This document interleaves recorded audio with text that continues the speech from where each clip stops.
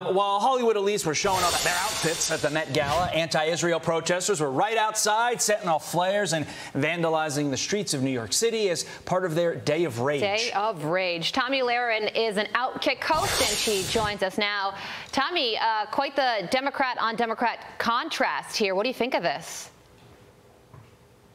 Well, I'll tell you this, it's a tale as old as time, Carly, because while this was happening very close to the Met Gala, you wouldn't have known it from seeing the pictures and for seeing the festivities and the swanky events that surround the Met Gala. So this just goes to show that the liberal elites who claim to be about the cause, right? A number of them have posted on social media in solidarity with Palestine and things of that nature, but they were not going to let these pro-terrorists ruin their fancy event. Oh, no, no. That's for the little people. That's for the college kids. That's for the police officers to deal with. These celebrities, these elites are going to be guarded with their jewels. They're going to be walking down a carpet, getting their photos taken. It's just the little people that have to deal with the disturbances. It's just the college kids who have to have their ceremonies and their special day ruined or canceled. But these celebrities, if they really wanted to make a stand, maybe they should have canceled their event in solidarity. But alas, they will never do such a thing because they care more about themselves than they do any cause that they purport to stand with. And as further evidence of that, just look at all of COVID when we saw the French Laundry, when we saw this mayor and that mayor partying it up while the rest of us suffered. Jen Psaki praising her former boss, President Biden, after he refused to do a New York Times interview and had some interesting ideas about who he should talk to instead. Watch.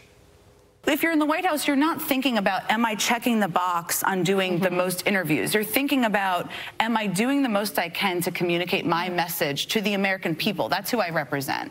So I would say more Howard Stern, come on The View, you know, more smartless conversations where you're having conversations about policy, but they're real ones that people have at their kitchen. Tomi, what do you think about that? Isn't that just a modified basement strategy from 2020?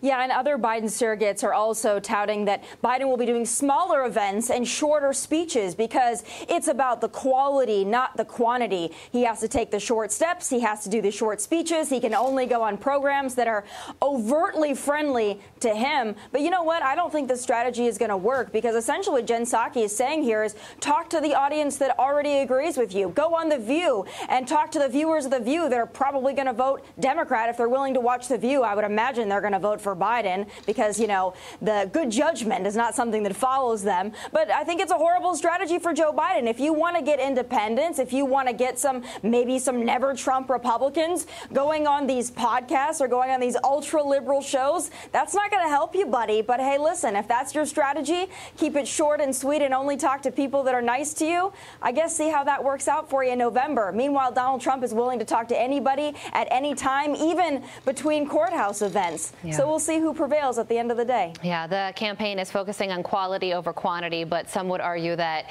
you aren't getting either quality or quantity. That could be a bit of a problem. Tomi, thank you so much.